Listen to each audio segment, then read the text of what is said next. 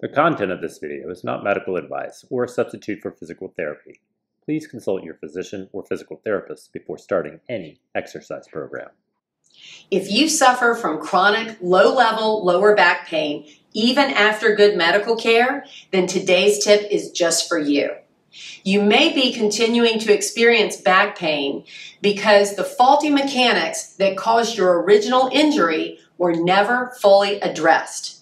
So in today's tip, we're going to go through 3 exercises that I give most of my low back pain clients because I find that those mechanical problems, those faulty mechanics, are relatively similar regardless of the diagnosis. So to begin, all you're going to need is a mat, and I'm going to ask you to come down to your stomach, lie face down, and place your feet shoulder width apart. Now go ahead and put your hands under your shoulders, and what I want you to do here is gently use your hands to press yourself up and away from the surface, going into a little backward bend. Now be sure to not press any higher than what feels good, right? Don't press extra high, don't try to get as far as you can, and certainly don't press so high that you get cramming or pain in your lower back. You just want to press yourself into a backward bend. So don't worry, if your back is stiffer than mine, you don't have to come up as far as I'm going up. And if you have more mobility and it feels great to go higher, then feel free. The point is, you do the back bend that feels good for you. Just make sure that you're using your hands to do it. So you're going to do about 5 repetitions of those. Now, for the second exercise, I'm going to give you an exercise that has to do with lower back control or stability of the lower back. And to do that, you're just going to turn over onto your back. And I want you just to take a moment as you lie here. Make sure that your pelvis is relatively neutral, meaning the pelvic bones are pointed straight up, and that your face is level. So that just puts your spine in an optimal alignment.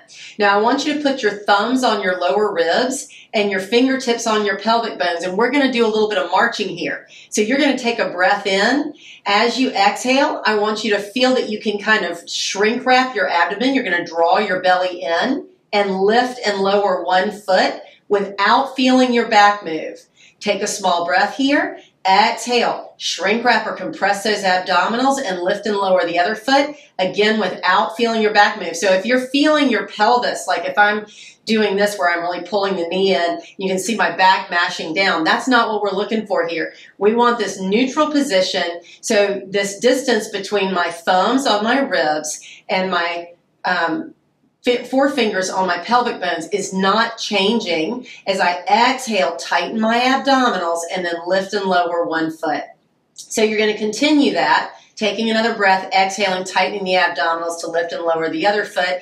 Do that about 5 times on each side and really work on not letting anything in your torso move.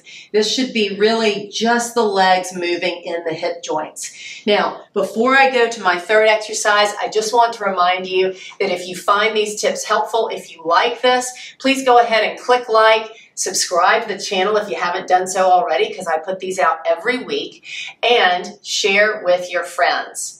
The other thing I want to tell you about is if you want more in-depth information on my weekly video topics, then go ahead and subscribe to my newsletter. The link is in the description below. All right, now for my last exercise, we're going to go back to the mat, lie on your back with your knees bent. Once again, take a moment to be sure your pelvis is pointed straight up at the ceiling and it's nice and level and your face is level. And what I'm going to ask you to do is that same breathing technique. You're going to take a nice breath in.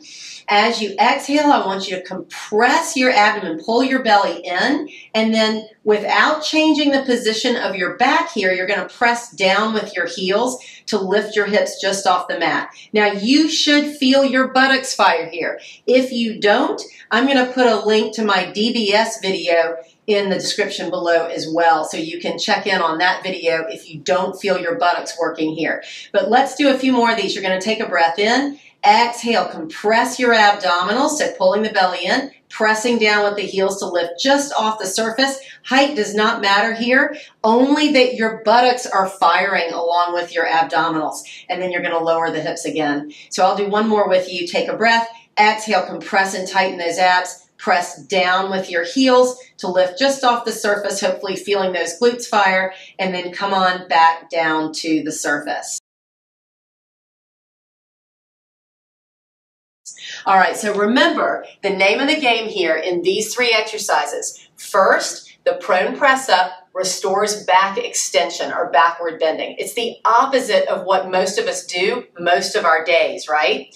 The second exercise is really working on control of the lower back, and the third exercise combines control of the lower back with firing the buttocks. All 3 of these patterns are very, very important in recovering from chronic low back pain.